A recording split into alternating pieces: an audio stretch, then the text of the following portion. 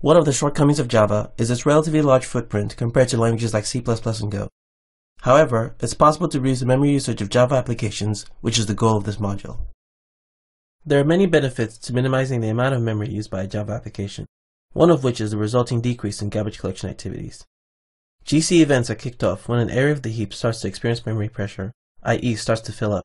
And as a result of garbage collection, we have both GC pauses that reduce the latency of the application and background GC thread activity that reduces the application throughput. So in addition to GC tuning, or maybe instead of GC tuning, one of the ways we can improve application performance is by mitigating memory pressure in the first place. There are other benefits to reducing the amount of memory used by a Java application.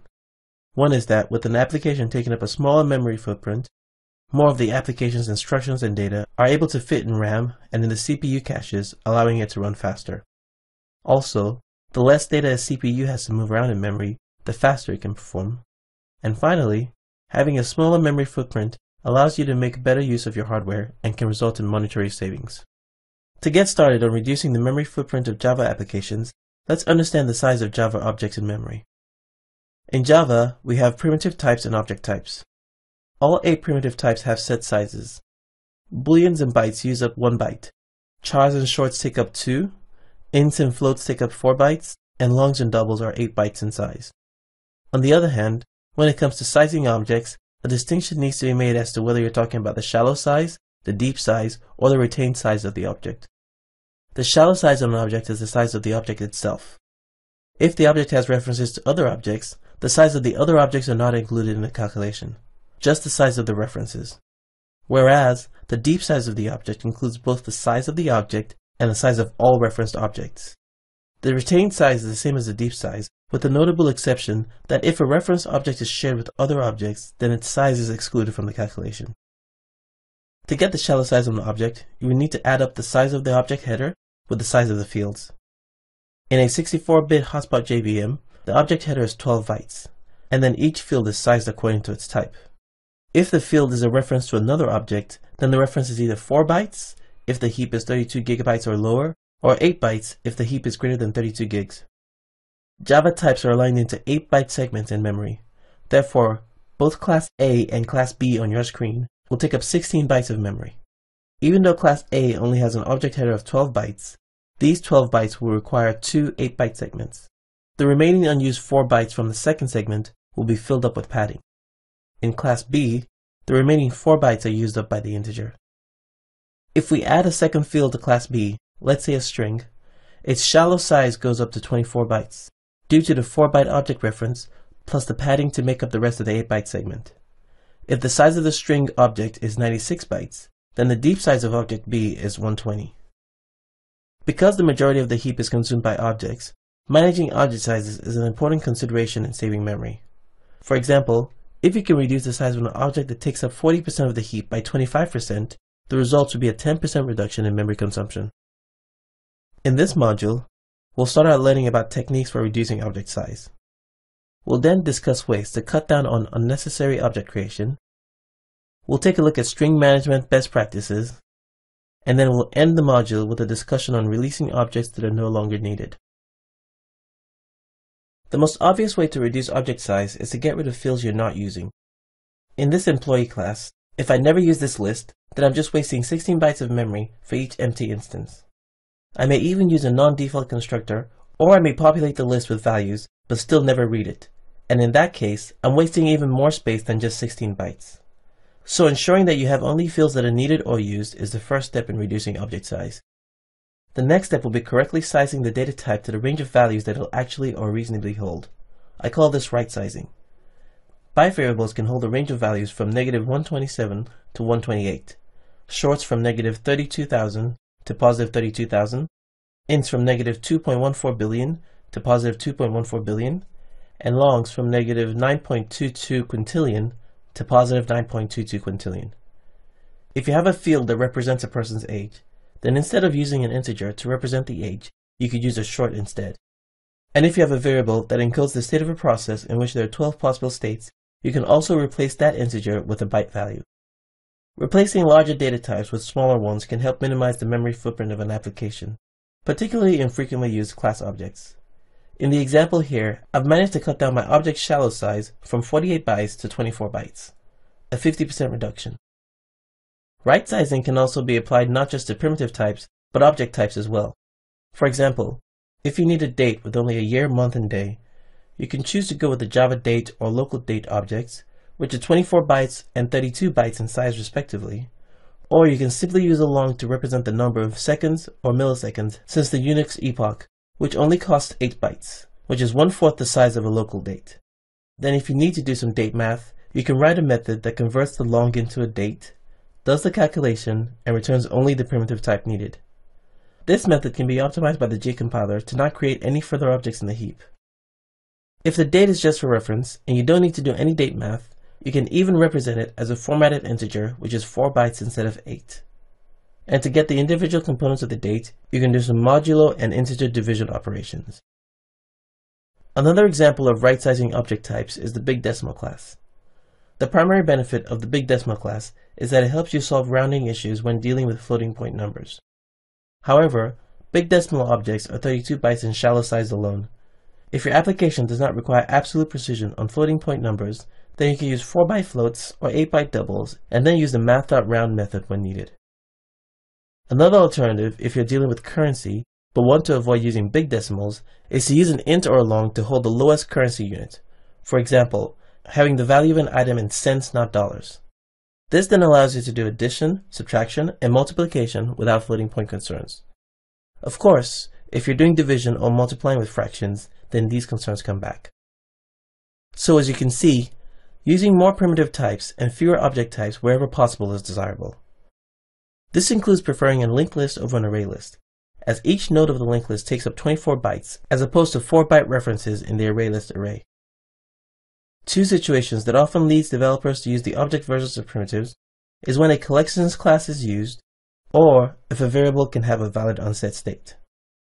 For the case where we need to use objects in collections, if this is becoming a performance bottleneck, then you can look into using an alternative collections library that allows the use of primitives like fastUtil or trove. And for the case of the unset state, you can use a sentinel value like -1 to denote that the field has not been set. The last tip in this clip is that if you have an array of booleans representing a set of flags, instead of representing them with booleans which take up a byte each, you can represent them with a bit set in which each boolean takes up only a bit. You can then use the bit set's get, set, clear, and flip methods to read and manipulate the bits. You can even manipulate the entire bit set using logical functions like AND, not, OR, and XOR. Keep in mind that there are always trade-offs when it comes to performance optimization. The trade-offs could be between memory and CPU utilization, or between performance and usability, for example.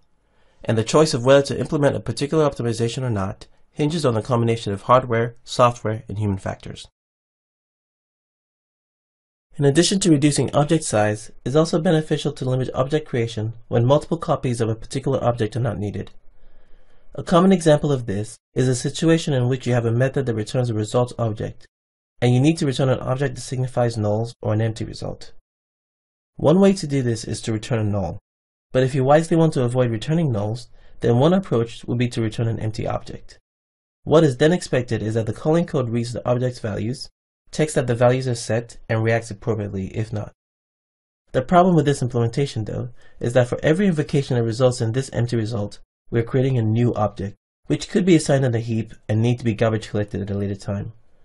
We can avoid this by creating a single static instance that represents the empty result, and then when the failure condition occurs, return that instance instead. The same thing goes for collections. Instead of returning a new collection every time, we can return the single static instance. With collections, we can replace this code with the collections.emptyList method. The added benefit of using collections.emptyList, emptymap, or emptyset is that the returned collections object is immutable, which prevents the calling class from modifying our static return value. The collections class also contains the singleton list and singleton map method, which returns an immutable list or immutable map implementation that contains only one entry. If you need to return a list or a map with only one entry, you should either use the collections.singletonList or collections.singletonMap method, or you should set the initial capacity of the list or map via the appropriate constructor. If instead you use the default constructor, the list or map will allocate enough contiguous memory for a backing array of 10 in the case of the list and 16 in the case of the map. And since you only plan on using one of the slots, you end up wasting 36 or 60 bytes per singleton collection. Here's another common scenario where we have duplicate unnecessary objects. Let's say you're reading a million instances of a post object into memory, either from a stream or a database, and one of the fields of the object is a reference to a device type object which also gets read from the stream or DB. The naive method will be to instantiate a device type instance for each post instance you create. But if there are only about 30 unique device types in your data source, then you've created thousands of duplicate device type objects when you only needed 30. One of the ways to combat this duplication is to use an interner. Interning is a method of storing only one copy of a distinct object.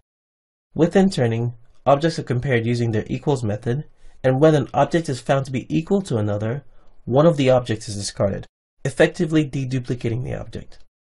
Something very important to note is that interning should only be used for immutable objects. Google's Guava library and Trivago's Triava library both contain internal implementations that are thread safe and use a concurrent hash map as the underlying data structure, so you don't have to implement one yourself. The Triava library's internal implementation has been benchmarked to be faster than the Guava library's implementations. But the Guava library has two internal implementations, one that uses weak references and another that uses strong references. The advantage of having both implementations in Guava is that if you're using the implementation with strong references and it starts to use up too much memory, then you can switch to using the implementation with weak references, which allows entries to get garbage collected. Another form of optimizing object creation is lazy initialization. Lazy initialization is a tactic of delaying the creation of an expensive object until the first time it's needed. This means that if the object is never needed, then you can avoid the creation of the object and not incur the cost that comes with it. Let's use this session object as an example. It has two methods, one that uses a connection object and one that doesn't. If the majority of the time the users of the application create a session object, they call the doSomething method and only call the writeSomething method 10% of the time, then in 90% of the cases you're creating an unused object, and an expensive one at that. The solution is to lazily initialize the connection object. This typically involves checking whether a variable has been initialized, and if it hasn't, creating a new instance which the variable is then assigned to. Note that you now have a situation where for 10% of your traffic, you have an added instruction for performing the check. However, the potential performance penalty is really low, and for the overall application, you should see a performance improvement. If multiple threads can access this session object and call the writeSomething method, then the lazy initialization code would need to be thread safe. We can do this by synchronizing access to the lazily initialized variable. Here, we have a small risk that this synchronization becomes a bottleneck. But this should rarely happen because the very reason we are lazily initializing this object is because it isn't frequently used. If you profile your application and find that this synchronized getter has become a bottleneck, then it's a signal that this callback gets called more often than you expected, and you should revert to eager initialization. Strings are by far the most commonly used object in Java. As a result, strings have received special attention in Java due to the ubiquity of their use and their high propensity to get duplicated. String duplication is a situation where multiple string references point to different instances of strings on a heap, even though the contents of those strings are the same. It's estimated that in some applications up to 50% of strings are duplicates. In these situations, since strings are immutable, it would be preferable to have only one canonical version of the string object in the heap and just have multiple pointers to that one instance. This can be achieved by interning. Let's extend the post object from the previous clip and add a language field. Assuming that our application only supports 20 different languages, if we create 1,000,000 post objects, then we'll have 1,000,000 different string instances and 1,000,000 different pointers, instead of having only 20 string instances and 1,000,000 pointers. To intern strings, we can use the string.intern method that's provided by the JDK. To implement this, the JDK maintains a string pool, which is actually a fixed capacity hash map with each bucket containing a list of strings with the same hash code. A fixed capacity hash map means that unlike regular hash maps, the number of buckets doesn't grow as the hash map gets filled. Once the number of buckets is set, it doesn't change. This means that as more and more entries are added to the hash map, the list of strings per bucket grows larger and larger. Therefore, if the number of buckets is set to a small size, then the linked list of buckets per string could potentially be very long and data access performance could suffer. Therefore, if you plan on making extensive use of the string.intern method, then you should pay attention to the number of buckets, aka the size of the table. The larger the table, the better the performance of the string.intern method. To view the default size of the string table, you can run the command on your screen. And you can increase the size by setting the string table size option to a value of your choosing. As each bucket uses 4 bytes on most JVMs, for every increase of 1,000, you would be using up 4 kilobytes, which may not be a bad price to pay for the performance increase. Once again, we have a trade-off between time and space. Keep in mind that if you have a string literal or a string-valued constant expression, you don't have to manually intern them using the string.intern method, as Java automatically interns and stores in a string pool all string literals and string-valued constant expressions. If you intend to make intensive use of string interning, but would rather not tune the JVM string table size, then you can use an interner from the Triava or Guava library instead. Sometimes the difficult part of string interning is finding the strings that need to be interned. In some cases, it's obvious what strings should be interned, but in other cases it's not so obvious. Some profiling tools, like the Yorkit Java Profiler or Eclipse Mat, can help you find duplicate strings. But not everyone uses those tools, or even uses interners. To solve the problem of not knowing what strings need to be interned, or not explicitly interning duplicate strings, in Java 8 Update 20, the string deduplication feature was added to the G1 garbage collector. The string deduplication feature uses a deduplication thread to analyze all strings that are being moved between heap regions and that meet a certain Object A threshold. The deduplication thread uses the hash code of the string, the equals method, and a deduplication hash table to see if a particular string needs to be deduplicated. If so, it then replaces the string reference with a reference to the stored version, which frees up the string to be garbage collected. As this process can be expensive, it only tends to run when there are available CPU cycles. To enable string deduplication, ensure that you're using the G1 GC collector and then set the Use String Deduplication option. String deduplication should not take the place of explicit string interning. If you know that some strings are often duplicated, then you should still explicitly intern them, because doing so is more CPU efficient and saves more memory than string deduplication. However, if your application produces a lot of strings on a heap, and you have the available CPU, then it's worth turning on string deduplication. If you're not sure about it, you can use the print string deduplication statistics option if you're running Java 8, or the log string dedup option in Java 9 and up to view the effects of string deduplication and decide whether to keep it on or turn it off. In Java 9, Oracle introduced 2 more string features designed to save more space. The most pertinent of the 2 is the compact strings feature. In previous versions of Java, strings store their characters in a backing array that uses 2 bytes for each character. This is to ensure that Java can support UTF-16 characters. However, there are many applications that only deal with Latin 1 characters and can be stored in 1-byte character arrays instead. This is what the compact strings feature does.